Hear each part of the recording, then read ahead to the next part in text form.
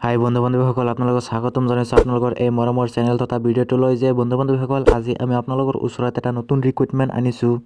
সেই ৰিক্ৰুটমেণ্টৰ মতে কেনেকৈ এপ্লাই কৰিব লাগিব, ইয়াৰ কোৱালিফিকেশ্যন কিমান লাগিব, সকলো ডিটেইলছ এইটো ভিডিঅ'ত আমি জনাই দিম। গতিকে ভিডিঅ'টো শেষলৈ চাই থাকিব।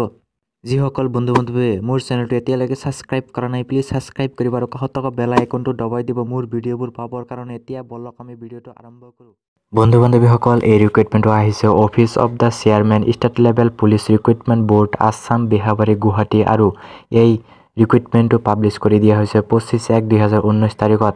আৰু ইয়াৰ টোটেল পোষ্ট আছে 68টা পদ খালী। আৰু ইয়াৰ বাবে চেলাৰী দিয়া হ'ব 14,000ৰ পৰা 49,000লৈকে। আৰু ইয়াৰ বাবে গ্ৰেড পে আছে 8,700 টকা দিয়া হ'ব। সেইটো আছাম পুলিচৰ হয়। আৰু ইয়াত এপ্লাই কৰিবলৈ হ'লে অনলাইনত এপ্লাই কৰিব লাগিব। আৰু অনলাইনত এপ্লাই কৰিবলৈ হ'লে এইটো ৱেবছাইটত যাই কিনে এপ্লাই কৰিব লাগিব। সেই ৱেবছাইটটো হ'ল police.assam.gov.in। আৰু ইয়াৰ অনলাইন এপ্লাই আৰম্ভ হ'ব 1/2/2019 তাৰিখত, অৰ্থাৎ ফেব্ৰুৱাৰী 1 তাৰিখৰ পৰা অনলাইন আৰম্ভ হ'ব। আৰু ইয়াৰ লাষ্ট ডেট হৈছে ফেব্ৰুৱাৰী 28 তাৰিখত ইয়াৰ লাষ্ট ডেট, অৰ্থাৎ ইয়াৰ আগতে আপোনালোকে এপ্লাই কৰিব লাগিব। বন্ধু-বান্ধৱীসকল, ইয়াত এপ্লাই কৰিবলৈ হ'লে কোনো ধৰণৰ এপ্লিকেশ্যন ফিজ দিব নালাগে। বন্ধু-বান্ধৱীসকল, এই 68টা পদ ইয়াত কেটেগৰী ৱাইজত ভাগ কৰা হৈছে, আপোনালোকে চাই ল'ব। আৰু ইয়াত মেল ফিমেলৰ কোনো কথা নাই, সকলোৱে ইয়াত এপ্লাই কৰিব পাৰিব। বন্ধু-বান্ধৱীসকল, মই মোৰ ভিডিঅ' ডিছক্ৰিপশ্যনত এডভাৰটাইজমেণ্ট লিংকটো দি দিম, তাত যাই কিনে আপোনালোকে এই কেটেগৰী ৱাইজত ভাগবিলাক আপোনালোকে চাই ল'ব পাৰিব। বন্ধু-বান্ধৱীসকল, আপোনালোকে ইয়াত চাইছে মহিলাৰ কাৰণে 30% ভেকেঞ্চি ৰিজাৰ্ভত ৰখা হৈছে। যিসকল বন্ধু-বান্ধৱীৰ এলিজিবিলিটি মিলি যাব, তেওঁলোকৰ প্ৰথমে ৰিটাৰ্ণৰ কাৰণে মাতা হ'ব। নেশ্যনেলিটিৰ কথা ক'লে ইণ্ডিয়ান চিটিজেন হ'ব লাগিব, লগতে অসমৰ নাগৰিক হ'লেহে ইয়াত এপ্লাই কৰিব পাৰিব। বয়সৰ কথা ক'লে 20 বছৰৰ পৰা 24 বছৰ 1 জানুৱাৰী 2019 চনলৈকে হ'ব লাগিব, অৰ্থাৎ 1/1/1999 চনৰ পৰা 1/1/1995 চনৰ ভিতৰত আপোনালোকৰ জন্ম তাৰিখ হ'ব লাগিব, তেতিয়াহ'লে ইয়াত এপ্লাই কৰিব পাৰিব।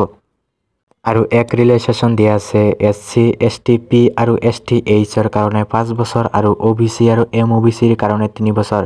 আৰু যদি আপোনালোকৰ হোম গাৰ্ডৰ চাৰ্টিফিকেট আছে তেনেহ'লে আপোনালোকৰ 3 বছৰ ৰেহাই দিয়া হ'ব।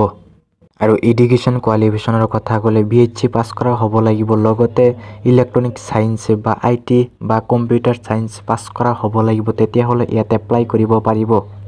নাইবা আপোনালোকৰ 3 বছৰ ডিপ্ল'মা কৰা হ'ব লাগিব পলিটেকনিক্স ইন ইলেক্ট্ৰনিক্স এণ্ড টেলিকমিউনিকেশ্যনৰ, নাইবা 3 বছৰ ডিপ্ল'মা কৰা হ'ব লাগিব state polytechnics in electronics and টেলিকমিউনিকেশ্যনৰ, তেতিয়াহ'লে এই পোষ্টত আপোনালোকে এপ্লাই কৰিব পাৰিব। বন্ধু-বান্ধৱীসকল, ফিজিকেল ষ্টেণ্ডাৰ্ডবিলাক চাই ল'ব, মেল ফিমেলৰ কিমান লাগে, হাইট কিমান লাগে।